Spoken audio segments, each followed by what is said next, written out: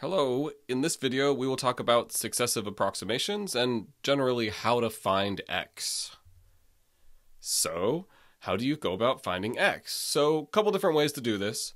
One, if it's a second order polynomial and you do the algebra and find a, b, and c, I'm happy if you put a quadratic solver in your calculator, so I'll talk about that. Another way to go about this is assume that x is small and you can neglect x when you're adding or subtracting it, and that then simplifies your algebra. Another way to do this is, well, just solve the quadratic formula by hand. And then the new way that we're going to talk about here is how to use the method of successive approximations to then get to your answer. And so let me scoot these over to the side so we can keep track of what we're doing. All right. So the quadratic solver. So it's up to you to figure out how to do this. I'm sure if you Google it, you'll be set. It's not required that you do this, but it'll help you out. And so if you do use the quadratic solver on the exam, you just have to show me the algebra to find a, b, and c, and then write the little phrase, hey, I used the quadratic solver thingy, and then just tell me what the two roots are for x. Now, one thing I do not want you to do is just solve the whole meal deal in your calculator. So don't type in just the Ka expression and solve for x. I want to see the work beyond that, because if it's just a game of plugging it into your fancy calculator, well, then we're advantaging students with the expensive calculators, and I don't want to do that. But I figure that almost any scientific calculator, or at least graphing calculator, can do a quadratic solving thing, so you're welcome to do that. Okay. The next thing on our list is to talk about how we go about neglecting x, and let me use an example to motivate what this means. So say we're doing an acid-base problem, calculate the concentration of H3O+ for 2 molar hydrofluoric acid, and here's the Ka, and then from the concentration of H3O+, you can then find the pH, because, well, you'll see why. Okay, so here's the icebox for this, and then the initial concentrations go in like so, and then minus x plus x going to the right. Here's the equilibrium line. This should be just like what we've done before, so that shouldn't be a surprise. And then this is why you can use the concentration of H3O to find you the pH, because that's what we normally do. And that's just equal to x. Great, so we just need to find x. So here's our equation for Ka, just like we've always done. And, all right, let's plug the numbers in here, and oh bonkers, we can't solve this easily. Okay, so here's the neglect x part of it, is we're going to assume that 2 minus x is equal to 2. And this is a reasonable assumption if your Ka is small, and that gives you reason to assume your x is going to be small. And then also if your concentration is large, because 2 minus something small is more likely to be a good approximation than something small minus something small. But we'll check this when we're done to see if it's a good approximation. All right, so this is what we do. So let me get this out of the way, scoot this up.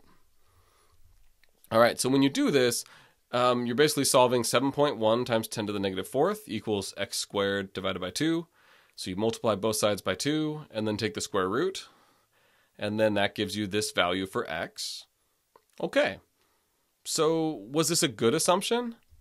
So you have to check that, right? Have to check to see how much of an error you might have introduced by assuming this, that 2 minus x equals 2. So the way to do this, and the kind of rule that we say, is figure out what percentage of 2.0 is x. That's a horrible way to phrase it. But basically, how big is x compared to 2?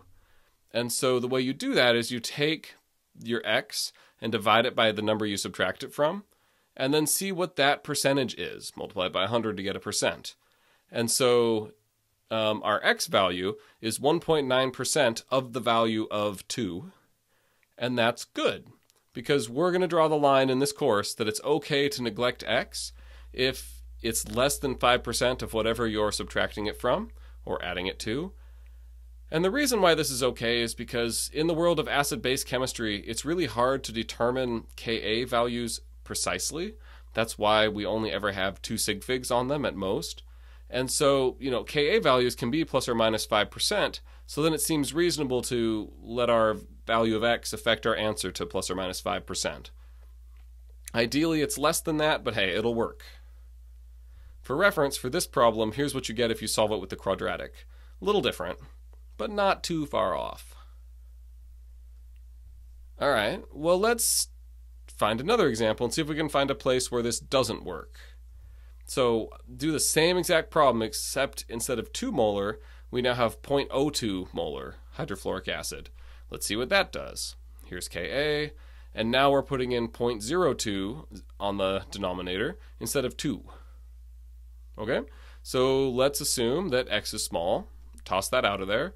So now we have 7.1 times 10 to the negative 4th. Multiply that by 0.02, because you multiply it to both sides. Take the square root, and you get x. Well, is this a good assumption or not? We should check it. So another way to phrase this is x less than 5% of what you subtracted it from. And the answer is no. You can take the value of x, divide it by what you subtracted it from, multiply by 100, you get 19%. X is 19% of our number.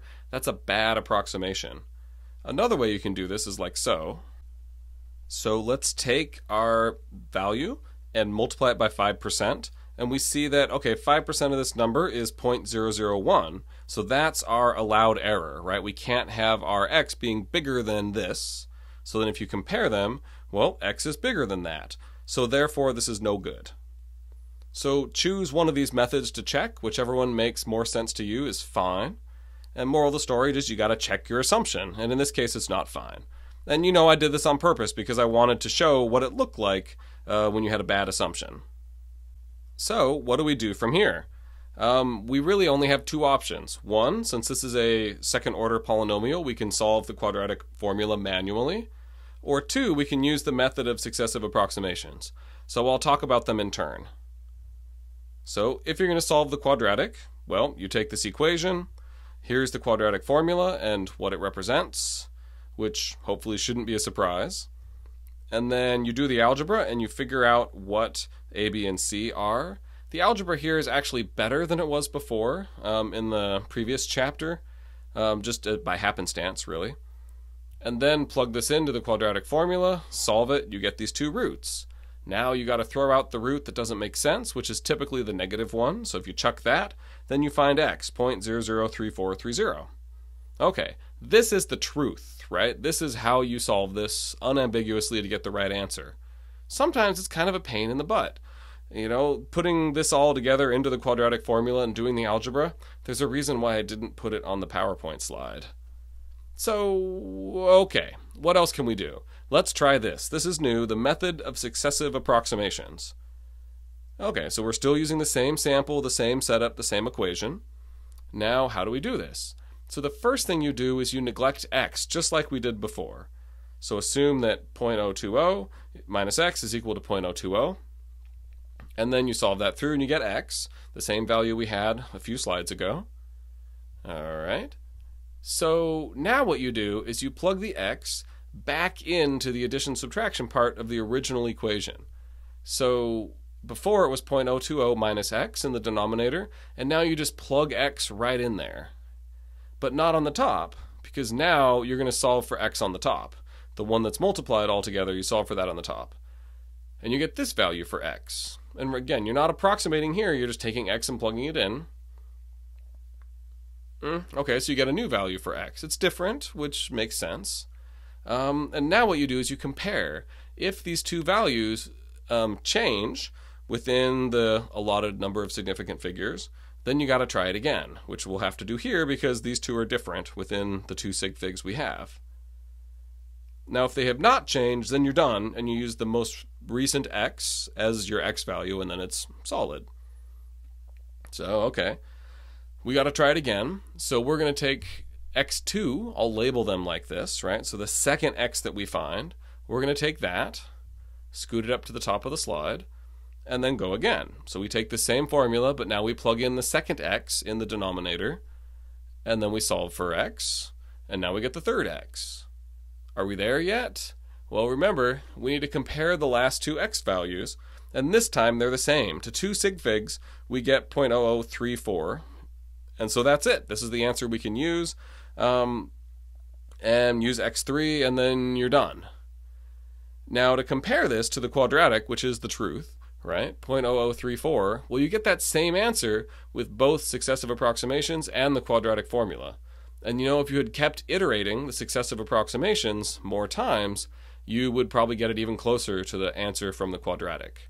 And by iterate, we mean plug x in, solve for x. Then you do it again. You plug the new x in, solve for x. That's called iterating.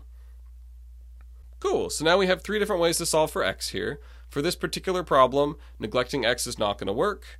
You're welcome to use either the quadratic formula or the method of successive approximations. Now, always check your answer. I'll check the one from the quadratic formula, but whichever one you use, check it.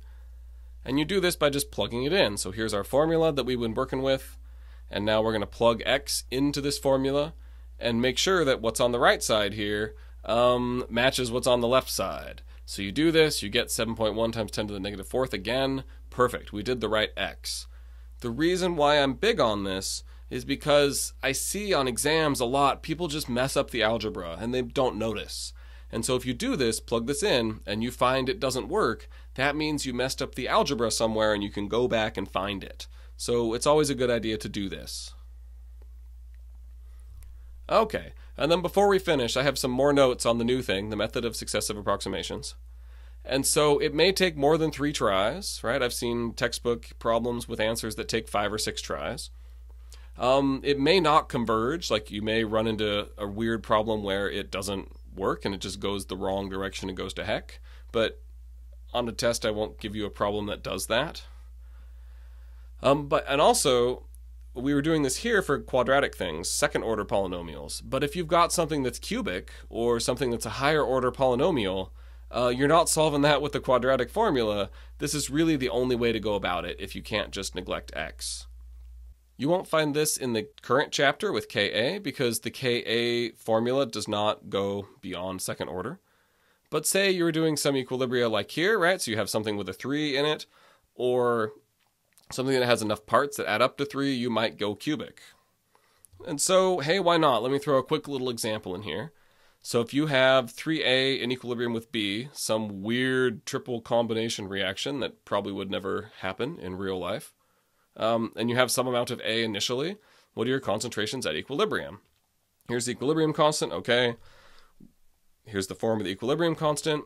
Trust me, when you do the icebox, you'll get this. You'll get the Kc, and then x on the top, and 0.50 minus 3x cubed on the bottom. Now, when you do methods of successive approximations, the x in the denominator, the one that's in the cube, start that as 0, basically, so neglect it, and then you solve for x1. Now, you can't get away with just neglecting it because you get a 12% error if you do that, no good. And then if you keep going, well, here's x2, and you find x2 by taking x1 and plugging it back into the denominator and solving again. And then you repeat, x3, x4. Hey, between x3 and x4 it didn't change, so that means use x4, and you're done. And you're not going to solve this really any other way without a computer or a fancy calculator.